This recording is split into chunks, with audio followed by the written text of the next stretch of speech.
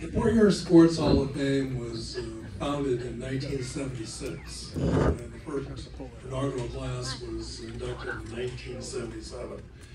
If you think about that, that's a long time of Port Huron history to choose athletes. In that first class, there were some really outstanding, tremendous people.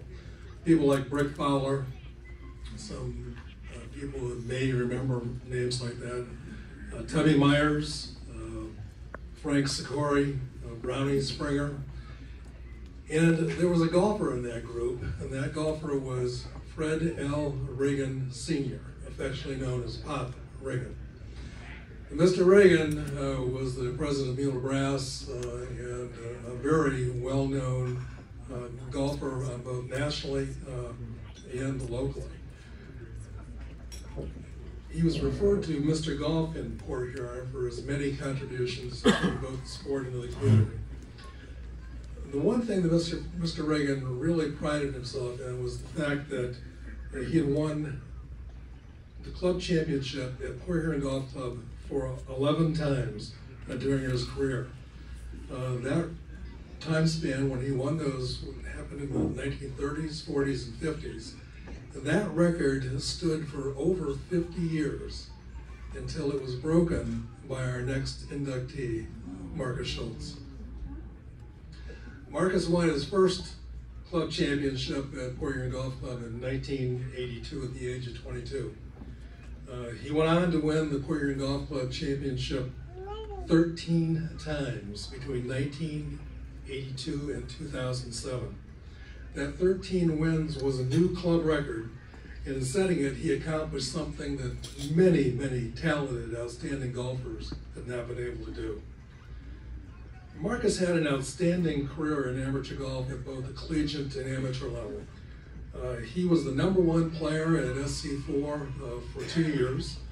In addition to championships at PHGC, he's won numerous club championships in different clubs around the country. He competed in multiple Golf Association of Michigan tournaments and several Michigan PGA Opens. At the age of 49, he qualified at #1 for the Michigan Amateur. One of his proudest moments came in 1991 when he teamed with his father, Shultz, to win the GAM father-son tournament. Quite an accomplishment. Following a distinguished amateur career, Markus coached golf at the St. Clair County Community College, where he jokingly says, and I think I've got this right, I helped to train my competition. If there's anybody in this room who understands the game of golf and knows Markus, they know who I'm talking about. In the process, he helped establish the Skippers as a state powerhouse. In 2001, the college inducted Markus into the Skippers Sports Hall of Fame for his contribution as both a player and a coach. Much like Mr. Reagan, Markus established himself as one of the premier golfers in the area and of his time. But also like Mr. Reagan, Markus has given much to our community. The next time you see McDonald's written on in the back of a youth sports jersey, or you see an ad in a nonprofit program like ours here tonight, know that Markus was probably behind it. So with that, it's my deepest honor to welcome Markus Shultz to this year's Port Huron Sports Hall of Fame.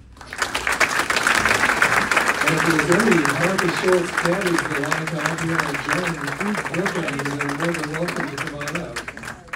I know he's got a couple.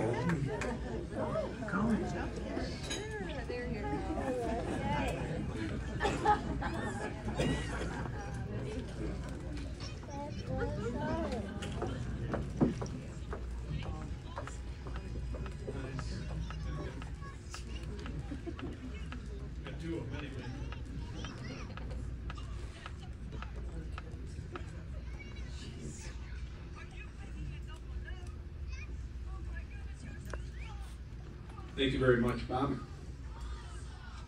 One thing, I really am honored and humbled and very proud to receive this award. It's the last thing I had on my mind, as I'll say in a minute. I'd like to congratulate all the other inductees over the years and all the ones that were inducted tonight. Back when, about 35 years ago, there were two things that, I never thought I'd be doing. One, like Bob said, is, I never thought I'd be training the competition. Not only the ones I coached, but the one in my house. He's done quite a job too, so I'm very proud of that, but I never thought I'd be training him, and I never thought I'd be up here giving a speech 35 years later. I want to thank the committee for all their hard work and that they've done and continue to do. I'd like to thank my father, Shultz, who introduced me to the game and provided just a ton of memories with our family, and I miss the man. Coaches, Bill Comp, we called him El Campo, he's my high school coach. Sam Cromer, another one of my coaches through the years. And then mainly my swing coach, Jim St. Germain, who's also passed.